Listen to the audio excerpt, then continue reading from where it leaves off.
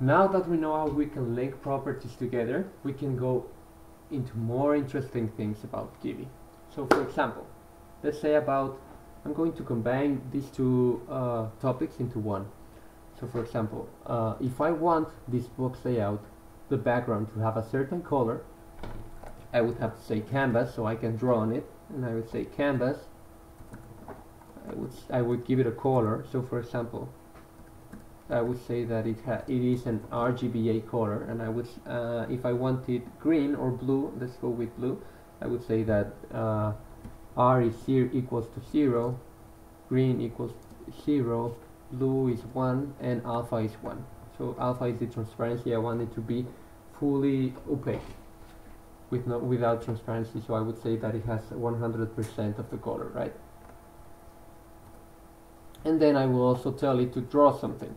In this case, I wanted to draw a rectangle. And then I would say that the position of the rectangle is the same as the position of the widget, and that the size of the rectangle is the same as the size of the widget. And we can see how this affects everything else. Yes, you can see the widget now has a blue background. If we can make it even more fancy, it's not like it's fancy at all, but whatever. We can give it some padding, about 20 units. And this will give it some padding so that we can see the background. And some spacing, we can do some spacing as well. This will give some spacing between the widgets. Another size of 20 is fine for this, I guess. So every time that I would want to make a box layout that has a color, I would have to declare the same thing, right? So I would have to go box layout, and then I would have to say canvas, and then I would have to say colored and whatever. So this is not really programmatical, right? We're programmers. We're going to make our work easier. So let's find a way to do this. So for example, we are going to declare a custom class that does this for us. In this case, we're going to do it in the main.py file because I'm going to give it a special property. So from kivy.uix.box layout, I'm going to import box layout, and then I'm going to import from properties, from kivy.properties. I'm going to give it a custom property that is going to be a list property.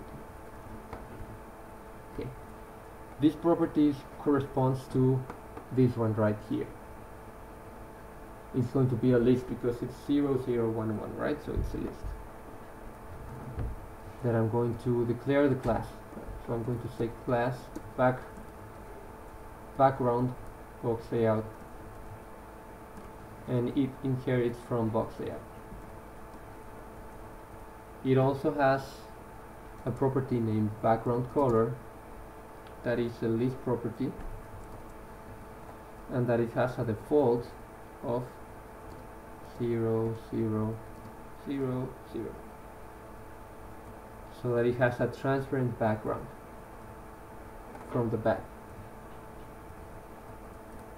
Okay, and then here we can say that instead of a box layout, it's a background box layout. We can delete all this, and we can say that bg color equals to the blue, so it could be RGBA.